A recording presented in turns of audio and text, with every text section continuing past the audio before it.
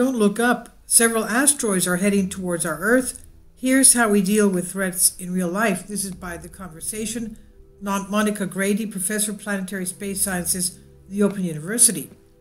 Don't Look Up is the title of a Netflix movie concerning asteroid impacts and with Leonardo DiCaprio. Now, don't look now, but we are currently experiencing a rash of stories about a forthcoming global catastrophe. But in change from reports of pandemics and climate change, this global catastrophe is produced by the impact of a giant asteroid, or comet, or both. This may feel extra ominous given the events in the recent Netflix film Don't Look Up, in which the Earth is threatened by a planet-killer asteroid. But how worried should we really be, and what would happen if such a body actually hit us? Well, it depends on its size, of course, and if it's close to us or impacting us. It has been my experience that killer asteroids, she says, tend to strike in the summer months when news is thin on the ground. Maybe we're so tired of grim news about the spread of various pandemics that associated problems with that a killer asteroid or comet makes a refreshing change.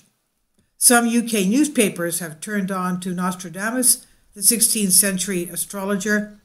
A couple ran stories at the end of 2021 about 2022 being the year in which Nostradamus predicted that the world would end with a giant impact with a body from space.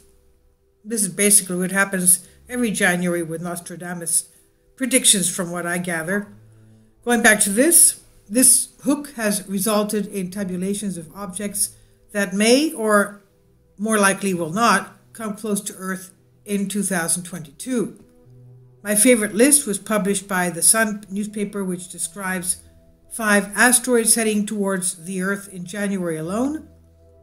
The scary headline and its accompanying image of an Earth in apparent danger is somewhat undermined by the sentences following the image, in which the newspaper states that, quote, all of the forecasted asteroids this year will pass by Earth by a significant distance and is very unlikely they will hit our planet, end quote. We have already missed or been missed by the first 2 asteroids in the list. That's 2021 YQ and 2021 YX, which hurtled by Earth on January 5th at a distance of 1.3 and 2.4 million miles, respectively. No, I didn't notice them either, and I study asteroids. There are a further 3 asteroids predicted to pass between 1 and 5 million miles from our Earth in the next few days, ranging in size from that of a car to that of the Statue of Liberty. The one that will get the closest will still be 4 times as far away as our moon, so it's not exactly close calls. Yes, is Don't Look Up realistic? Don't Look Up is an allegory using the globally catastrophic impact of a planet killer for the globally catastrophic impact of climate change. It is a tale of corruption, venality, and political and corporate self-interest placed ahead of the health and welfare of humanity. It is also very funny. Without giving away too many spoilers, the plot focuses around 2 astronomers, a graduate student and her professor, who discover a comet that will collide with Earth in 6 months' time. They try to tell the President of the United States, played by gloriously Meryl Streep, and she is more concerned with the midterm elections.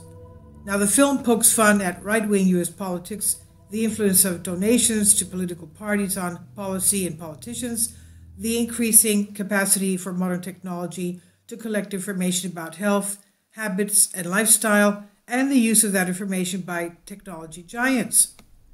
It does not poke fun at the science, though. The discovery of the comet is sort of realistic, which is as it should be, since Amy Mazur, principal investigator of NASA's NEOWISE asteroid tracking program, was scientific advisor to this production. In the film, the astronomers report their findings to the Planetary Defense Coordination Office, which, as the movie shows, is a real organization operated by NASA. So, is the film realistic? The Earth has been hit by large asteroids in the past, which is why there are no enormous dinosaurs roaming the planet today, and it's bombarded every day by tons of dust and meteorites.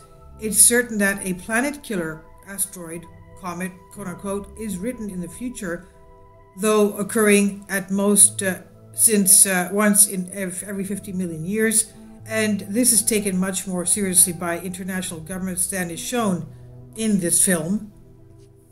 There's a well-tested protocol for reporting new asteroids and comets, which is how we know about the ones passing close or close-ish to our Earth this month. There are also plans to mitigate the potential consequences from an asteroid on collision course with the Earth, and these typically rely on deflecting the asteroid's course, as trying to shoot it down last minute is not feasible. It would take too much energy. The launch in November of NASA's DART mission, the technology testing mission, will further help shed light on how to best deflect asteroids threatening our Earth. It's for the protection of our planet, of course. But where Don't Look Up touches a nerve is the lack of preparedness for the emergency when it finally happens and the mitigation plans have failed. And here I come back to the allegory for climate change. There is no plan B. In the film, the slogan "Don't Look Up" is a denial that an approaching comet will destroy the planet.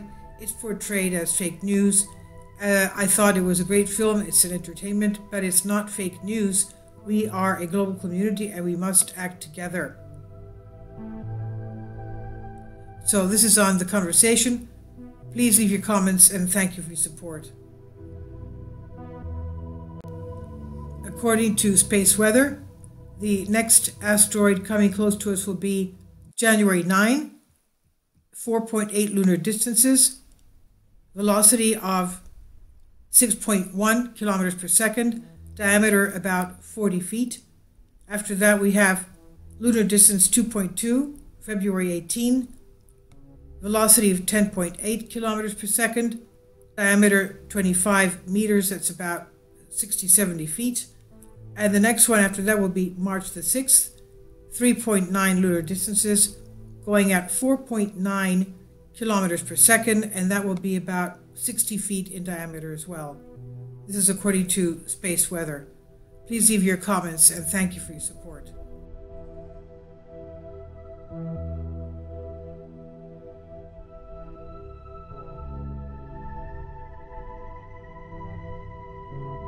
Kindly support my Patreon account.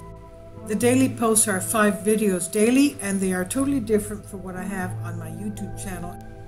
Thank you so much for your support and that you find all my content so interesting. You'll find the Patreon account details in the description box below.